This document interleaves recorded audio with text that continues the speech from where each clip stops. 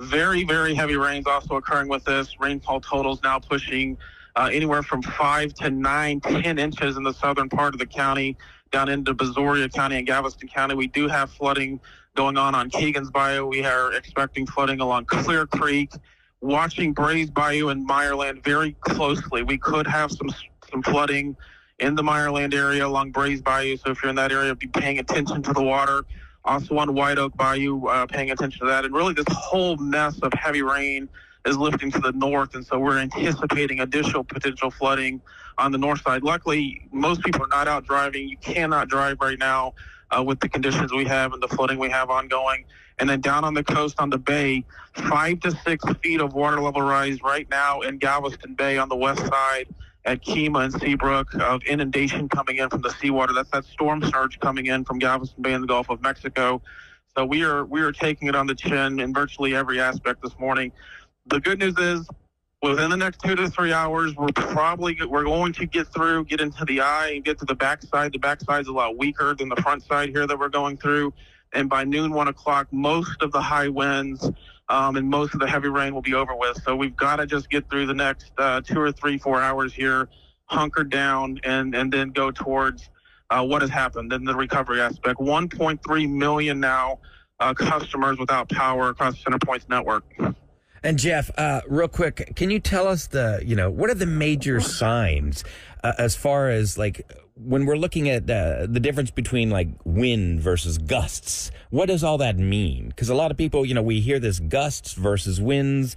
Can you explain that? Yeah, and we're kind of splitting hairs, but sustained winds is for 1 minute the wind blows at that amount or higher. So let's say sustained wind of 45. So for 1 minute the wind is blowing 45 or higher. And then you may get these peak 3-second gusts, we call them 3-second gusts, that could jump up to 60 or 70 or 80 miles an hour. And it is the gusts that tend to cause the damage. I mean, if you can hear it out there, you can hear the wind blowing and roaring, and you'll hear these gusts, and it kind of increases to a loud roar, even a whistling sound. And that's typically when you start getting up 70, 75 miles an hour, which we're getting right now in the western and southwestern metro. Once again, we're talking to Jeff Linder. He is the meteorologist for Harris County. Jeff, once again, if somebody's just tuning in, they're just waking up, what is the first thing they should be doing right now? Obviously, not going outside is the priority, but should people be hunkering down in the middle of the house? Yeah, at this point, with this northeastern eye wall coming in, we want people away from the windows into an interior room. Just the same precautions you would take for a tornado, you need to be taking right now, getting away from those windows, doors, anything like that. An interior room, a pantry, a closet, a restroom, something like that with no windows. Maybe take a blanket in there in case you do have some structural damage occur as this eye wall comes in. And really just, most of us are without power at this point. And we need to start preparing ourselves. This is going to be days on the power restoration, not hours. We're talking days here. Days without power is what we're looking at right now. Jeff, you mentioned as far as structural damage. Here's a big question, because the storm we had, 6 weeks ago, where we had all the trees come down. What kind of damage are we looking at here? I mean, structural damage for the homes here in Houston, Texas. I think for the most part, we're not looking at, big structure damage, roofs blown off or that type of stuff. This is mainly going to be trees and vegetation and power infrastructure. You're talking the poles and the wires and stuff like that. Fences, those could blow down. Anything that was left out that's loose is probably blowing around out there. But we're not talking walls and windows and doors and roofs blown off. Garage doors right now could be buckling a little bit with this type of wind. So not significant structure damage, but kind of a mess, if you will, to clean up and have to deal with. And of course, you take a tree into the house, and that's a big issue. And we could be having that going on right now. I can tell you, Jeff, we're on the 7th floor right now, double pane glass, and the glasses, you can hear it. Guys, can y'all hear that? Yeah, you can put your hand up against it, and it's like boo, you can boo, see boo, it, boo, like boo. you can see it right now. It's very scary. And if you're looking outside, you can see that the wind is going sideways. The rain is going sideways. I'm assuming because of the wind being so strong, that's why the rain is going sideways. Yeah, Jeff, when are we going to see these winds die down? If people are just tuning in right now, we're talking to Jeff Linder. He is the meteorologist for Harris County. Jeff, when can we see the heavy winds die down? I think by noon today we will be out of the winds above 40 miles an hour. So we've got another 3 or 4 hours to get through this, and the really worst part's here in the next hour and a half. That's when we really need to be taking those precautions like you would for a tornado. And once again, if people are in the house right now, stay away from the windows. And then, Jeff, what time are we looking at the rains just basically to die down? Because, we're looking at flooding all over the city. When are we going to see the rains die down? Yeah, I think pretty similar as to the winds, probably around that noon to 1 o'clock time, maybe a little bit sooner. But at noon to 1 o'clock, and of course the rains may stop, but that doesn't mean the water goes away.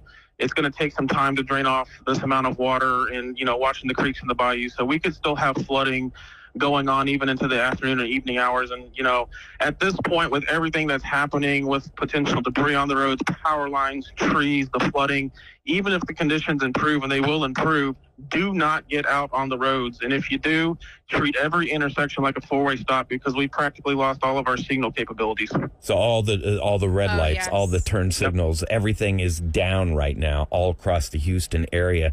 Over 1.3 million people without power in the KRBE listening area right now.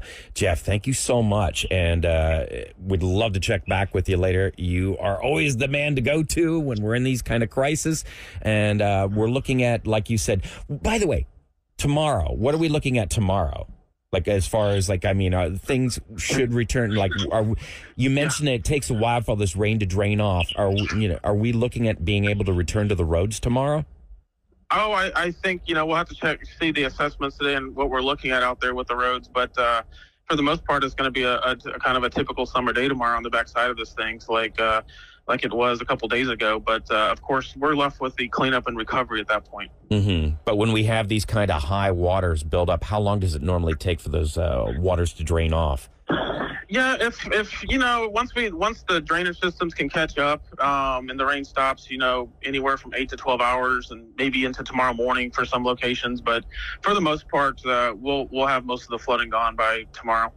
All right. Thank you so much, Jeff Linder, Chief Meteorologist. Thank you so much, Jeff. It's crazy behind the scenes here. I'm literally holding my cell phone up to the microphone because the phone system, and a lot of people are suffering from this right now. Right. Like they're having problem with their phones, with their data. I know that people are getting frustrated. If you have an old school radio, this is the way. This is where power of radio. Yes. Mm-hmm. Or if your phone is charged, you can download our free app, KRBE, and stream us or krbe.com.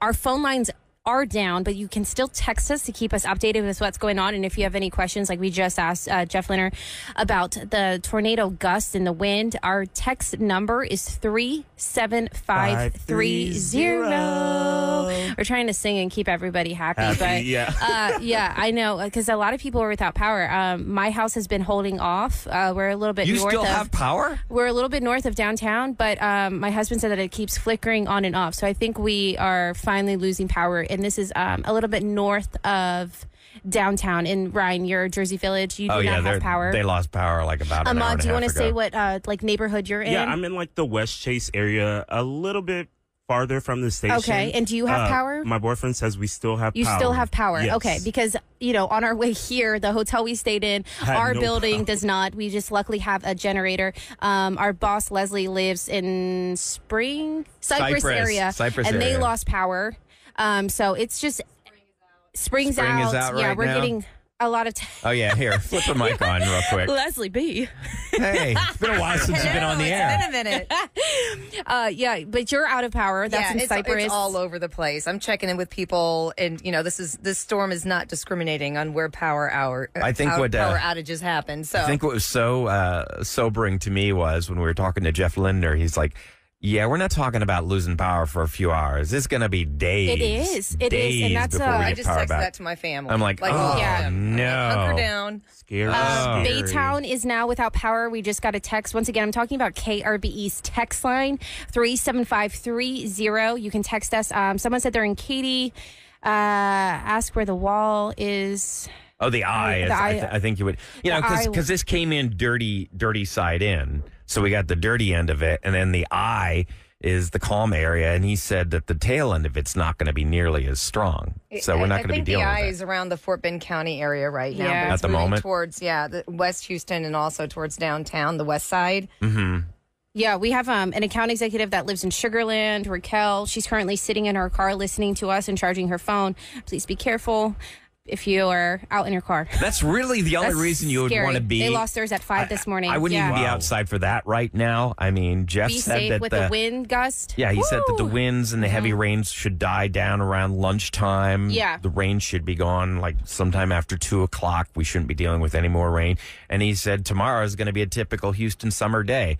None of us want to hear that. Right, with the no heat. power. Because right now it's currently, 75 here in Houston, I believe, or Feels 77. great. Yeah, it's not too hot yet. Still the heavy rain, like he said, it's probably going to stay until 12 o'clock. Mm-hmm. But I keep looking on my app because I have, the basic Google app, and it just is telling me about the tornado watch that we're expected to last until 10 a.m. Right now it's saying the rain's getting lighter, so hopefully it'll lighten up a little bit in 37 minutes is what my phone is saying for where we're located. But every place is different, sadly.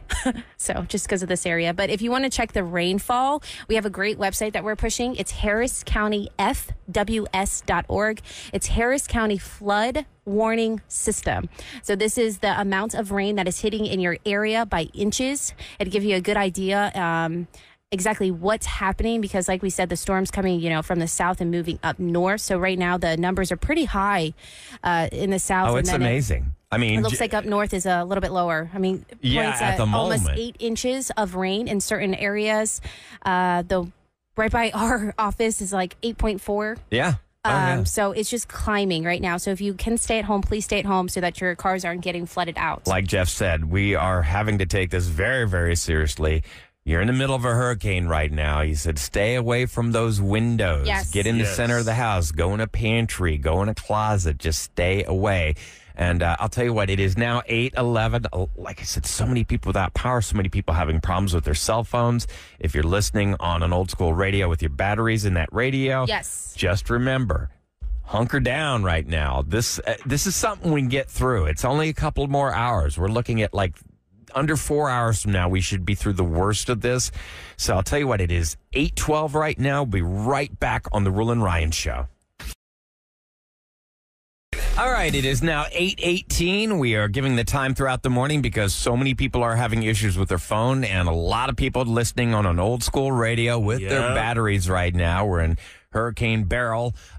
Let's see, it's a Category 1 right now, about 1.3 million. I mean, think about that. Or without power. 300,000 without power right now, about 1,333,000. So we are under tornado watch until 10 a.m. and also a flood watch is in effect. I mean, we were just talking to Jeff Linder, who is the Harris County meteorologist, and he's like, you don't need to be outside for any reason whatsoever. Not right now, not even to charge a device right now. This is a hurricane, folks. So he's saying hunker down, find a safe place in the house, especially if you got old windows. Like, I mean, my house has got those 1978 windows, and I'm sure they're buckling right now. So stay away from those open windows right now, especially with trees and debris. Well, he was even saying, around. like, when he says, like, bunker in, if you start hearing, hunker in. Maybe hunker down. Something else. If you start hearing the wind gusts and, your windows are making these noises, it's not ridiculous to go into a bathroom or a closet with no windows and stay safe with your family. I mean, we're not joking when we're saying it's a Hurricane 1 in the sense with the wind gusts. But I'm just saying, I know previous storms were like, oh, it's fine. But no, this one is scary in the sense that, like, we need to make sure that we are staying safe and go inside your house and be away from those windows. Because if that glass shatters, like you said, with your old windows, that's going to go everywhere. Or at least with, like, the newer technology, the windows kind of stay together. And hopefully that doesn't happen. But you definitely want to make sure you're safe. I'm looking at Ahmad, and he's turning around looking at the window. We're 7 floors up, and we have 2 window panes. They're, like, wobbling. And they're wobbling. Yeah. I mean, it's scary right now, but we've got high water reported all over the city of Houston. The eye, Leslie B, making your return to the airwaves here. Where's the eye right now? The last report that we had was the eye was over Needville, headed towards Fort Bend County. Do you see any updates on that? since you're the one that's been glancing at that. Yeah, I'm the weather dork. You're really into perfect. that. We need you. It looks like it's real close to Sugarland right now. The eye is really close to Sugarland. So, and then once the eye passes, Jeff Linder said that it won't be as bad on the back end. We got the dirty side of this hurricane hitting us. And that's the problem. And we have an account executive, Raquel, that lives in Sugarland right now. So I just texted her asking her, can you see the eye? What's the weather like there? So hopefully she can kind of give us a play-by-play. But if you want to give us a play-by-play as well, you can text KRBE's text line. We have that going. It's 37530. We're getting a lot of text from people staying safe inside, luckily being able to listen to us as well with battery-operated radios or even listening on apps. Yeah. Which is great because we have the free KRBE app that you can stream us. We're going to keep you updated with everything that we know. These winds and rain should, as Jeff said, die down around noon. The heavy rain should subside around 2 p.m. today. But the one thing that we're going to be dealing with for a long time is the power outages.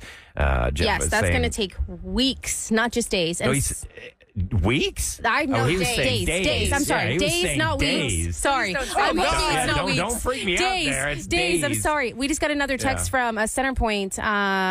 This is from my brother who's currently at work for Centerpoint. 1.6 million. 1.6 million now without power. Yes. 1.6 million. Sorry. So pretty much, and it's all over the place. It's everywhere. It's not just in one area that's getting hit. It's everywhere, all across the KRBE listening area right now.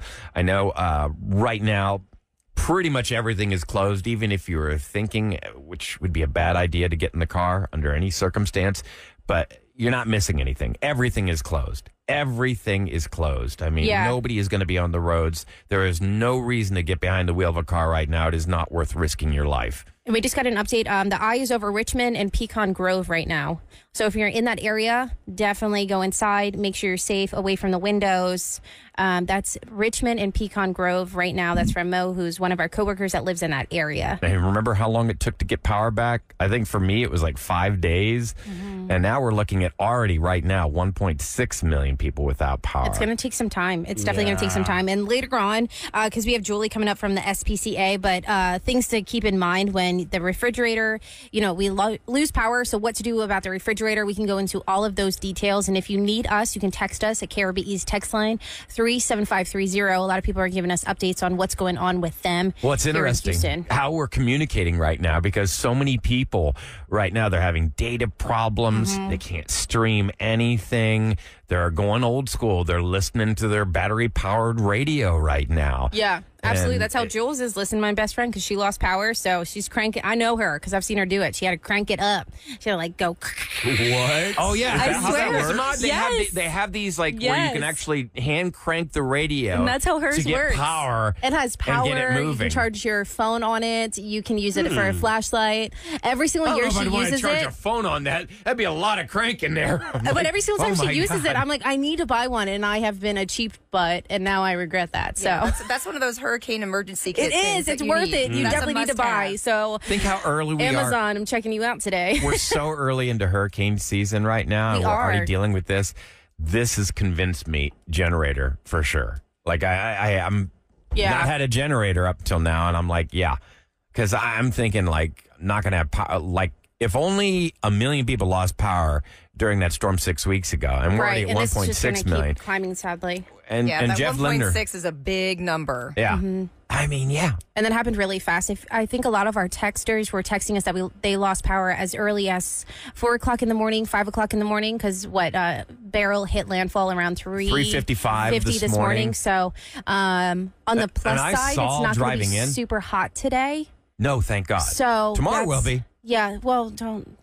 Hey, we got to. Hey, look, I'm sorry. We're not going to have power for days, and it's going to be 100 degrees. That's the, Yeah, but at least for today, right now, it's going to be hopefully not as hot, but still to stay inside. We're still keeping you updated with all of this. And people are texting also. You can text weather to KRBE's text line so we can keep you updated with that. Text the keyword weather to 37530, and KRBE will send you weather updates as well if you need something quick on your phone. That keyword is weather to 37530, or you can text us and just keep listening. You know what's interesting? A couple of weeks ago, we said that we we were speaking to a male person. He happened to be a mailman, and he's like, "Let me tell you something about Houston. Everybody's got a dog. Everybody in this city has got a dog. Yes. We love our pets." So I'll tell you what, we're going to have Julie Kinstel from the SPCA is going to be joining us next and tell us what you need to know as far as taking care of our furry friends. Like we said, no power for days on end. So we'll be talking to Julie coming up next on The Roula and Ryan Show.